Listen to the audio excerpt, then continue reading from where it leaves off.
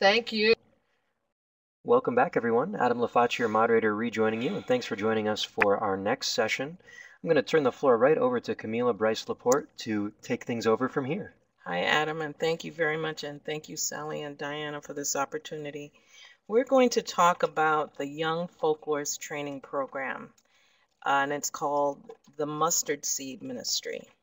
The Mustard Seed Ministry, the name was coined by our youth pastor, Jonathan Jones, and it's based on a verse from Matthew. It is the smallest of all seeds, but when it is grown, it is larger than all the garden plants and becomes a tree, so that the birds of the air come and make nests in its branches. The Mustard Seed Saturday Enrichment Program, you can go to the next slide, is a program that was developed at Takoma Park Baptist Church. It's a faith-based initiative. We use arts and humanities as a basis for our curriculum. We meet on Saturdays. It's a collaboration between Takoma Park Baptist Church, Two Ethnic Cultural Productions, Pan Lara Steel Ensemble, the White House Studios, and a group that's not cited here, the Earthen Vessels Foundation. We meet on Saturdays, as I said, and we offer classes that you see above there. The Mustard Seed provides training in cultural documentation and traditional Pan-African forms of music and art forms such as crafts, oratory, choral music, steel pan, strings, and liturgical dance. Our kids, I think, come from a diverse cultural background. They are African American, African, Caribbean, and of Caribbean descent. And they're all there. There are like 5 countries represented there, even though they all look alike. And our objective is to use the arts, humanities, and Christian principles to develop strong, thoughtful, skilled, and effective leaders for our global community. The Saturday Enrichment Program was something that's existed at Takoma Park for several years. It's had several different formations. And we started it again because 2 things happened. Deborah Lara of the Pan Lara Steel Band came to us and said that she wanted to do a program with children. And we also we had a meeting with the county executive of Montgomery County, which is just outside of Washington, D.C., and he expressed that we were having problems with truancy in our area, which is kind of, we understood why. We understood the impact that the media was having on our kids. This area, Montgomery County, is one of the most affluent counties in the country. And most of the people of African descent are fairly well educated. Everyone from the taxi driver to the county executive is an upwardly mobile person. It's a person who's come to Montgomery County to move their family forward.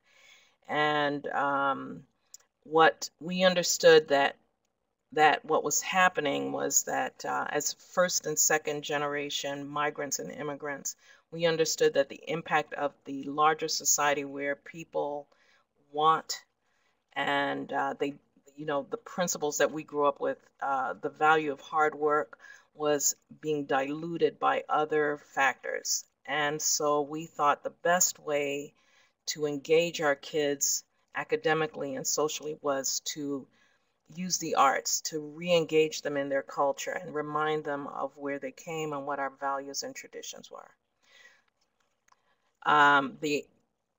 Our parents are central to this project, and our families are central to this project. So every family comes from a cultural background, and every family informs the project. So here, what you see in this picture, we have 2 of our parents. On the left in the center, Althea Gray McKenzie. She's a Jamaican-born resident, and she's also a dancer. She's actually a scientist and a dancer, and she directs our dance program. She teaches both She teaches liturgical, contemporary, and Caribbean and Afro-Caribbean and African dance. And to the right center is Deborah Lara. She's Trinidadian born, and she is the director of our Steel Pan program. She directs a program at the church called Gospel on Steel, where the children learn both Caribbean and American spirituals on the steel pan. This is a picture of our fearless leader, Jonathan Jones. He is the youth pastor at Takoma Park Baptist Church. He is responsible for both children and youth at the church. He is the director of Imani Strings and the former conductor of the DC Youth Orchestra, in addition to, and he's also the director of the strings program at the George Washington Middle School in Alexandria.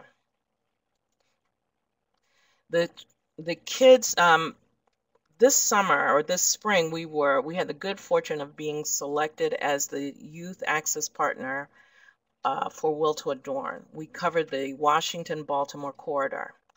We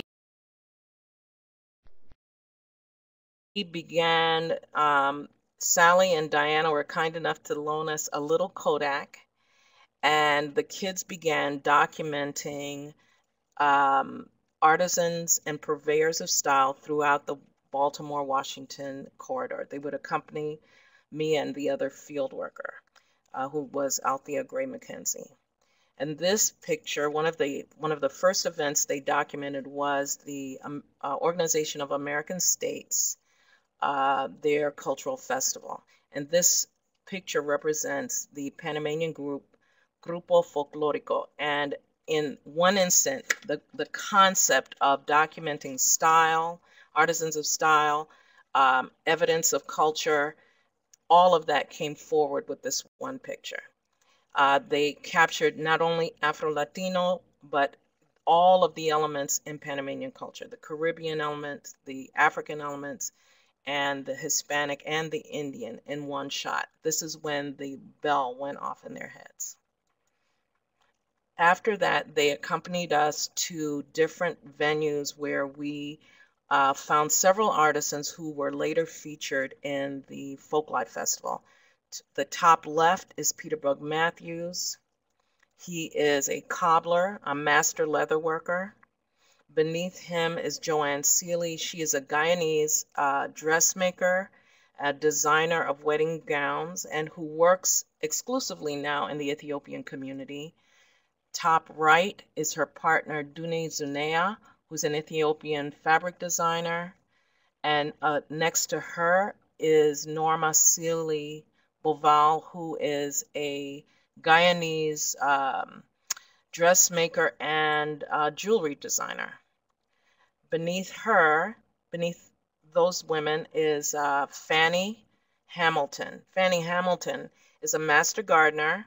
She's also a designer and of personal toiletries and cosmetics. And they had a wonderful time at her house and in her garden. After the field work, the Young Mustard Seed kids were involved with the Folklife Festival. We had the great opportunity of working with Jade Banks, who is on our top right-hand corner of the Mind Builders, and her interns. And I see, you can see Edmund there, and Madaha, and Denny Moe, and some of the other kids, Asante. And these young people inspired the younger group of mustard seed children. The mustard seed kids are probably 5 to 10 years younger than they are. And they inspired them to start identifying their own personal style. And you can see on the top left-hand corner, that's Kenya Lara, who's probably our oldest participant. She's 17 at the time.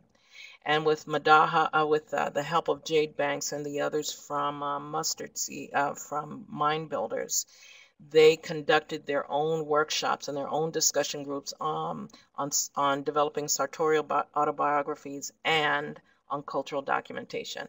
Down in the lower right-hand corner, they're sitting with, you see that they're having a group discussion, and the Liberian performer, Vera Oye, came and joined the conversation. This was a life-changing experience for the kids. The participation at the Folklife Festival not only opened up their vision of what's possible, what the definition of African American meant, but it also, there was a writing program, and they were able to express the changes that were occurring in them.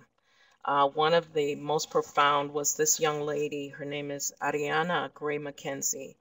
She fell in love with the stylings of General Moja. General Moja had a regalia workshop at the festival, and Ariana, General Moja draped Ariana in just fabric and articles of embroidery, and transformed how this young lady felt about herself. And the kids were maintaining journals during this period as Jade and the Mind Builders required.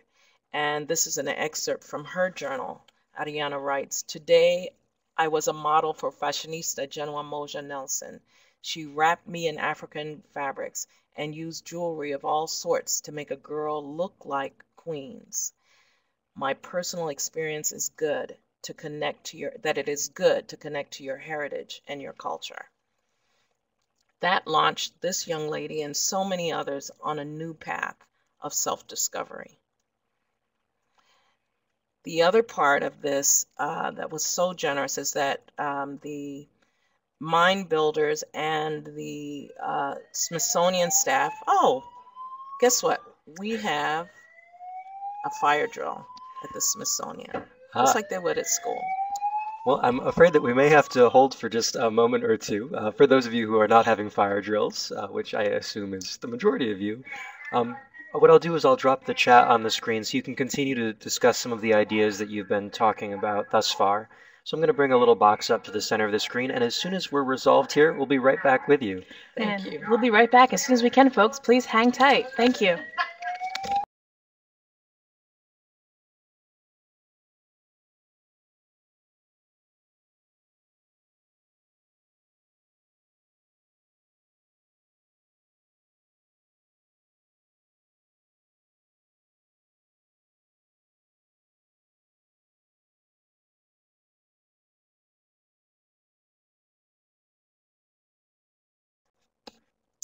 Okay, everybody, we're going to pick up where we left off. One of the most important experiences that the Mustard Seed Ministry students had at the Folklife Festival is that they began to use, they'd receive a gift from the Smithsonian, the loan of an iPad, iPod, and a 35mm camera and microphones.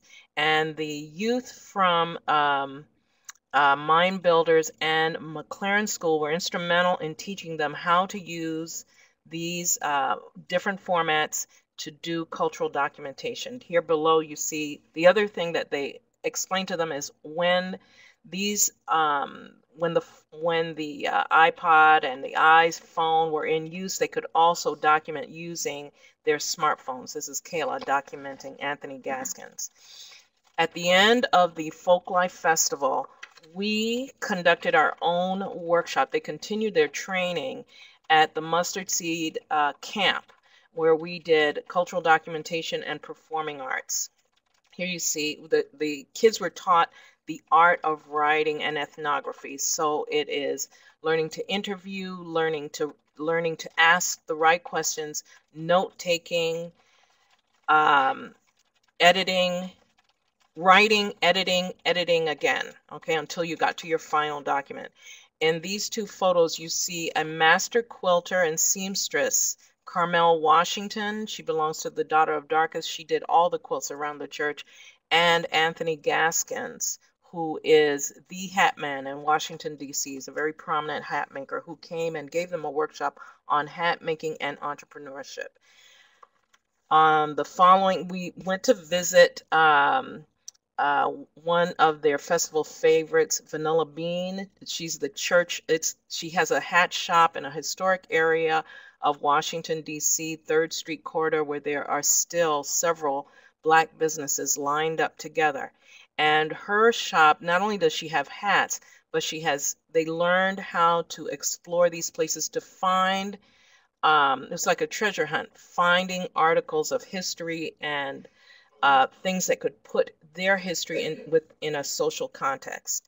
In addition to visiting these kinds of historical sites, we also took them to conventional historical sites like the Martin Luther King Memorial, and then later on they participated in the 50th anniversary of the March on Washington, the whole time documenting not only the sites, but the fashion and the culture surrounding the site.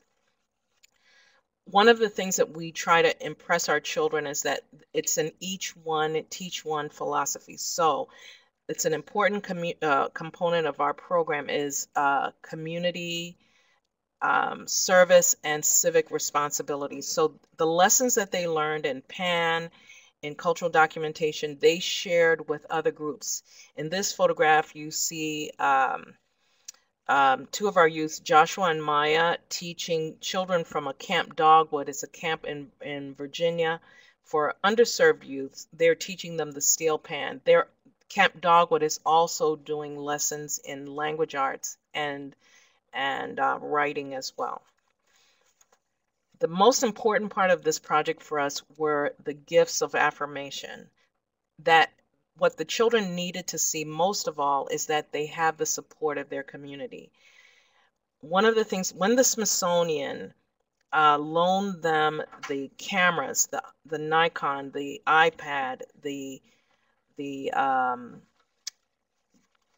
Kodak, it affirmed to them their worth, reaffirmed what they already knew. It made it okay to be intelligent, okay to have intergenerational conversations, okay to document my community. I don't have to wait for you to tell me what my neighborhood is about. I can tell you what my neighborhood is about. And you see that these kids are using them in conventional ways and in unconventional ways. Here in the center picture, or the back picture, Joshua was using the iPad as a digital steel pan. And the techniques that they're using, how they're angling the use of the camera and the microphone, those are things that they learned from the McLaren students. They also, the other part, we had the strong backing from our church community. Here's Wanda Solomon with one of our participants, Carlita Garrett, who's a dancer and musician. We had solid support from her mother and grandmother, as did several of the other participants. And we also, the children also received affirmation from their local community government. The Prince George's County Executive presented them a certificate for community service. The oral histories taught them that they could have intergenerational relationships once again, and that these older people had some, valued them and had some vision for their future and wanted them to shoot higher, to aspire to do great things. And finally, with this project, they developed skills that not only empowered them academically, but helped them to build good relationships within that tight-knit group. They became a very tight-knit group. And that helps to build a foundation for successful learning.